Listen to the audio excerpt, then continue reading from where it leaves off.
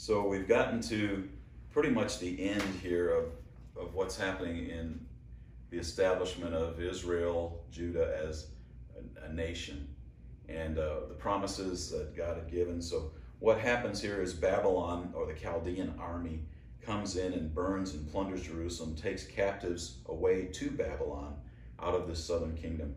And this ends the reign of the kings of Israel and Judah. So what we're looking at here, as we kind of just go back and recap what we've covered up to 2 Kings, is you get a quick history of all the earth in chapters 1 through 11 in Genesis. You know, you got Adam until the Tower of Babel. The nations are divided, and then what we find is we get, Abraham. So the first 11 chapters aren't expected of Genesis, aren't a detailed history. What they do is just an overall history, getting us to Abraham, who becomes really the central figure in the scriptures, because then through him comes the chosen nation and the chosen one, Jesus, through that line. And so we got the first 11 chapters of Genesis. Then God calls Abraham, gives him a promise of the land. Then God saves his grandson Jacob and his family in Egypt, preserves them in Egypt, and they prosper and they grow in Egypt and they become a great people.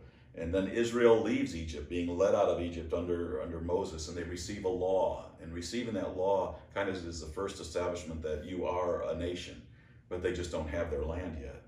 So in the law, there's promises of prosperity for obedience and judgment for disobedience. And they come in, they finally obtain the land after wandering in the wilderness for 40 years.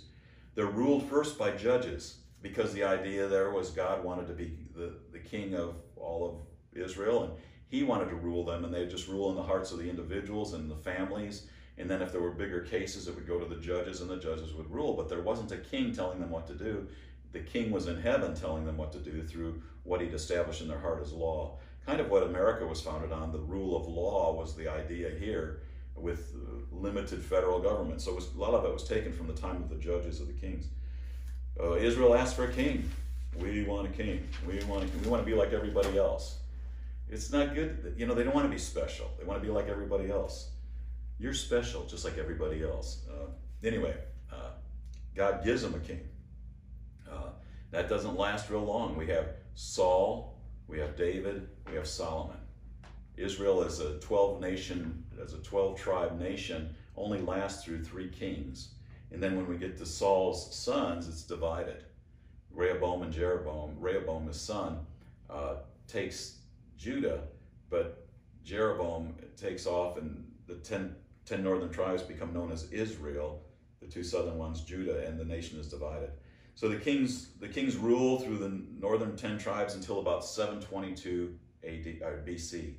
About 722 BC is when Assyria comes in and captures Israel. And the kings rule in southern Judah till about 587, 86. They're conquered by Babylon. So the punishment for disobedience is realized. The covenant that was given to Moses was a covenant based on obedience. And we see the obedience, disobedience. And what we see here is, because they disobeyed, because they went against the law, they do lose their land. They even lose the temple.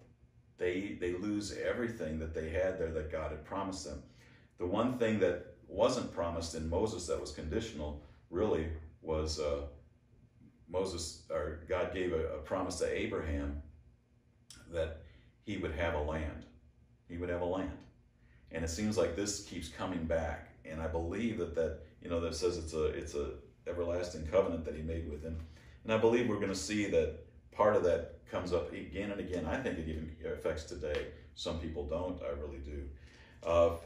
Next, we're going to move into First and 2 Chronicles, which basically retells the history of 1 and 2 Kings. It's kind of the same history time, although it extends a little bit in that it starts out with the genealogy of Adam. They go through all this genealogy, which in 1 and 2 Chronicles seems to make it like we've covered the whole history of from the beginning of time. But the way 1 and 2 Chronicles differs a little bit from 1 and 2 Kings. 1 and 2 Chronicles focuses only on Judah and what happened in Judah. It's kind of taking from Adam through the line of Judah, because that's where the promise is coming. The promise is coming through the tribe of Judah. We see that the Messiah will come through him. So as we go on here, what I'm hoping to do is in our overview of 1st and 2nd Chronicles will probably be a lot quicker than we've done in 1st and 2nd Kings, since we're rehashing a lot of things. Although there's some really significant differences, not necessarily differences, but highlights that we find in 1st and 2nd Chronicles. And one that I really love to highlight is the time of the dedication of Solomon's temple, which is an incredible account that's given in 2nd Chronicles. And so we'll continue on from here, going on to the Chronicles, and then after that, we'll look at the prophets, and we'll first look at some of the time of Esther and that kind of thing. But we'll look at the prophets. We'll look at the writings that, they're called the Psalms or the writings, and those things, and see how they're all placed in the history that we've just covered. We've covered this history, and now we'll go back and look at where all of these others fall into place. And that'd be something, as you're reading through the scriptures, that you should look for and find and see, well, when was he prophesying? Because when we're looking at an interpretation of prophecy, we want to first know, who was it first said to, and what did it mean to them? And then we look at, what are the overlying principles, and then an application of what does it mean to us. So the first thing you want to do, though, is see what does it mean to them, because you can open up something and just read a prophecy, and it could be saying something really bad, and you think, oh God, please don't do that. Well, maybe it wasn't written to you. Maybe it's not for you right now. Maybe it is, but you need to first find out who it was written to. And so hopefully as we go through, we'll try and set the context a little bit clearer for when the different prophets spoke. Now, some of them spoke just to Judah, some of them spoke basically just to Israel, some of them spoke to both, some of them even spoke to foreign nations. And so we'll try and divide that up and see who the message was to and what they were saying and why.